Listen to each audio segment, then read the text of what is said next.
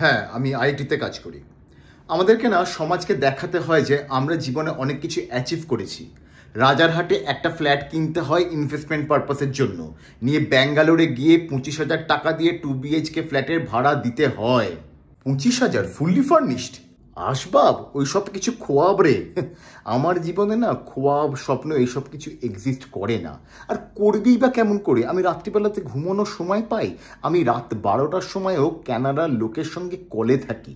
বউয়ের ল্যাপে শোবার থেকেও আমার জীবনে ইম্পর্টেন্ট হলো ক্যানাডার বিজনেস পার্টনারের সঙ্গে টাইম ওভারল্যাপ করানো। অফিসে গিয়ে আমি স্মার্ট অ্যাপ্লিকেশন বানাচ্ছি আর বাড়িতে ফিরে এসে সকালের রাজমা মাইক্রোওয়েভে গরম করে খাচ্ছি।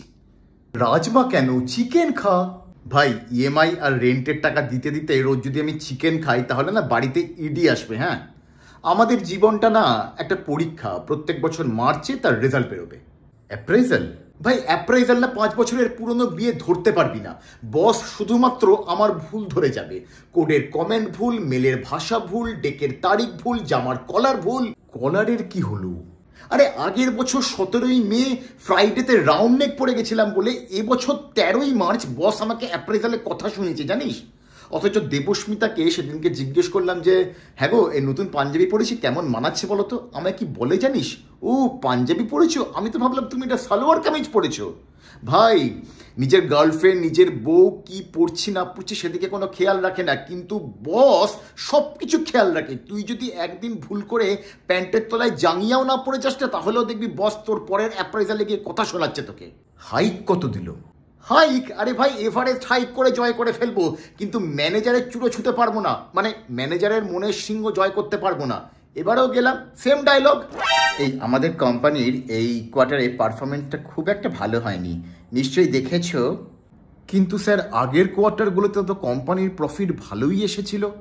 না না, ফরগেট দ্য পাস্ট, বর্তমানকে নিয়ে ভাবো, তবেই তো ভবিষ্যৎটা বাঁচবে নাকি? তাহলে কবে কোন মাসে একদিন রাউন্ড নেক পড়েছিলাম সেটা নিয়ে কথা শোনালেন যে? We have to follow the rules. Let's discuss on your achievement since last year. আরে আর বলিস না, আগের দিন রাত্রিবেলাতে পুরো বাড়ি থেকে মুখস্থ করে নিয়ে গেছিলাম। এক তো এত কাজ করি যে 1 মাস পরে ভুলে যাই যে আগের মাসে ঠিক কি কাজ করেছি। তাই ভাবলাম এবারে ভালো করে পড়বো আর একদম মিটিংয়ে গিয়ে টেবিলের ওপরে সব বমি করে দেবো। ইয়েস স্যার, আমি 2টো ইন্টারফেস কমপ্লিট করেছি। সে কি রে, আর কিছু বললি না? ব্যাস 2টো ইন্টারফেস? আরে ভাই আমার ফেস শুকিয়ে গেছে যেই বলেছে কোম্পানির পারফরমেন্স খারাপ। কি লাভ বলতো বলে? তা তোর ম্যানেজার কি বলে? Anything else? সারা বছর ধরে মাত্র 2টো ইন্টারফেস, আমার সামনে তুমি ফেস দেখাচ্ছ কেমন করে? না স্যার, একটা পেরোল ম্যানেজমেন্ট সিস্টেমও তৈরি করেছি। একটা পেরোল? ইভিনিংয়ে রোজ ব্রেক নিয়ে এগ রোল খাবে আর সারা বছর ধরে মাত্র একটা পেরোলের উপরে কাজ করবে? Same on you. স্যার একটা AI mental health chatbot. AI? AI AI যদি সব কাজ করে দেয় তাহলে তোমরা কি করবে? এআই তো চাকরি খেয়ে নেবে। না মানে আমি এআই শিখে বানাচ্ছিলাম স্যার। না না, এভাবে হবে না। Let's discuss about the scope of improvements. আর ভাই স্কোপ অফ ইমপ্রুভমেন্ট কোনো পয়েন্ট না থাকলেও আমার ম্যানেজার টেলিস্কোপ দিয়ে দিয়ে স্কোপ খুঁজে বার করবে। আমিও মন দিয়ে শোনা শুরু করলাম। You have to act as a leader, not only in project, in other operational aspects also, you have to act as a point of contact. আমি হেল্প করি স্যার। গালা ইভেন্টের রাত্রিবেলাতে সাথী আর অর্জুন ড্রিঙ্ক করেছিল খুব, আমি সাথীকে বাড়ি পৌঁছে দিয়েছিলাম স্যার সেফলি। আরে বস, অর্জুন কি দোষ করলো? আরে ও ফিনান্স টিমের। আমি অফিসের কাজে বাইরে গিয়ে খাবার সময়তে যদি 2 প্লেট চিলি চিকেনের বিলটা খাই তাহলে আমার কাছ থেকে ক্লারিফিকেশন চাই মেল করে। আমি কেন ওকে বাড়ি পৌঁছাবো? আচ্ছা সে বেশ করেছিস। তারপরে ম্যানেজার কি বললো? Point 2, need to work on the communication skill. Point 3, you have to be proactive. Point 4, consistently deadline meet করতে হবে। Point 5, think out of the box. Point 6, query আসলে promptly respond করতে হবে। Point 7, achievable and ambitious expectation set করতে হবে। আরে ভাই 3 বছর ধরে সেম স্কোপ অফ ইমপ্রুভমেন্ট শুনে শুনে সব মুখস্থ হয়ে গেছে। আর কিসের think out of the box ভাই?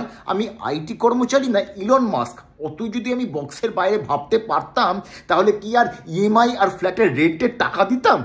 নাকি সকালবেলাতে অফিসে গিয়ে ক্যাফেটেরিয়াতে 100 টাকার ভেজ থালি কিনে খেতাম? তোর স্ট্রেংথ নিয়ে কিছু বললো না? স্ট্রেংথ নিয়ে ভেবো না, ইমপ্রুভমেন্টের উপরে কাজ করো। আরে জীবনের কনফিডেন্সটাই হারিয়ে যাচ্ছে আমার। এইসব শুনে না এক এক সময় আমার মনে হয় যে জলের ভারী বালতি তোলা ছাড়া আমার না আর কোনো স্ট্রেংথ নেই। আচ্ছা ঠিক আছে, সে তো হলো, কিন্তু ইনক্রিমেন্ট বোনাস এগুলো কেমন হলো? সো এই ইয়ারে ইনক্রিমেন্টটা কারোরই একদম ভালো হয়নি, but you are really lucky. তোমার ইনক্রিমেন্ট হয়েছে 25%। Thank you sir. I mean 0.25%। ভাই এই 4 আনার ইনক্রিমেন্টও আমি কোম্পানির ফান্ডে দান করে দেবো। আমাকে দয়া করে কাজে রেখেছে এই না কত। বোনাসের কথা জিজ্ঞেস করলে বলে বোনাস মানেই হচ্ছে সর্বনাশ, ম্যাডাগাস্কারে মার্কেট খারাপ তাই বোনাস দেওয়া নাকি পাপ। আমিও ঠিক করেছি এবারে বাজার করতে গেলে সবজিওয়ালা দাদাকে বলবো যে ম্যাডাগাস্কারে মার্কেট তো খারাপ হয়ে গেছে, সেই জন্য আলুর দাম কম নাও। যাকে ছাড় ভাই আমার কথা, তুই তো পুরোনো কোম্পানি ছেড়ে নতুন কোম্পানি জয়েন করলি, ওখানে কেমন ইনক্রিমেন্ট হলো বল। বলিস না ভাই। কেন রে, নতুন কোম্পানিতে কি হলো? আমার 0.35%। আগের কোম্পানি ছেড়েছিলাম সেখানে ভালো ইনক্রিমেন্ট দেয় না বলে, এবছর শুনি সেই কোম্পানিও নাকি খুব ভালো ইনক্রিমেন্ট দিয়েছে। পুরো কেকে আর লাখ হয়ে গেছে ভাই। পুরোনো কোম্পানি ছাড়ছি নিয়ে শুনছি সেই কোম্পানি নাকি দারুণ মাইনে দিচ্ছে, আর যে নতুন কোম্পানি জয়েন করছি পুরো ফ্লপ শো। বুকে আয় ভাই।